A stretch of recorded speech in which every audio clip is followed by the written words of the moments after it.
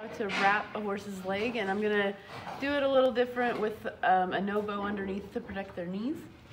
So you always start by pulling the tendon to the inside.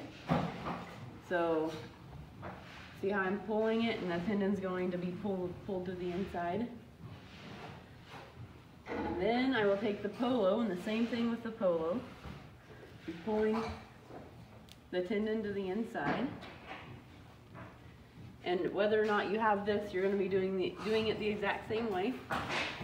And a lot of people do this differently, but I like going underneath the ankle, coming up once, going back under the ankle, and going up. And you always pull it tight on the front of the cannon bone. Then I pull it tight, and I pull it tight. You don't want to get it too tight, but you don't want it loose either. And then we put duct tape around here and around here so this doesn't flop. But this is just to protect the knees. There you go. Thank you.